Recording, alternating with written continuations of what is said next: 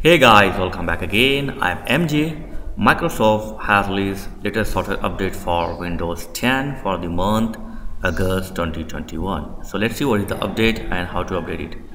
So just go to your start and then go to setting and now click on update and security and then click on check for update. So it will search the latest update for your PC or laptop and it will show the all update detail.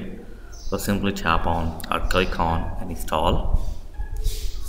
So let it to download the update. So download time depend upon your internet speed.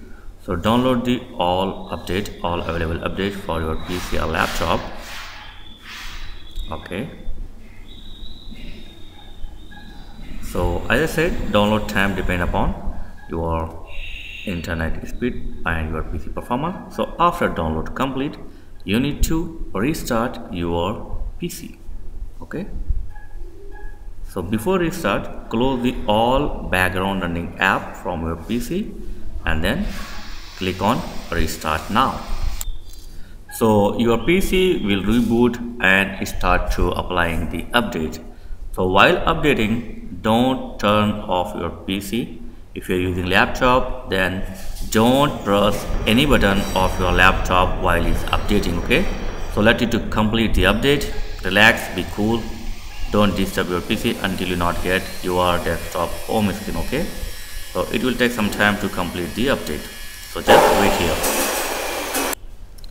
So my update is near to complete. As you can see, 92% is completed.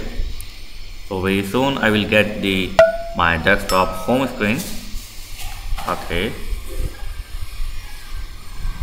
so remember, this update will not delete any type of your file, your setting, your software, your driver. Okay, so this update will not delete anything from your PC.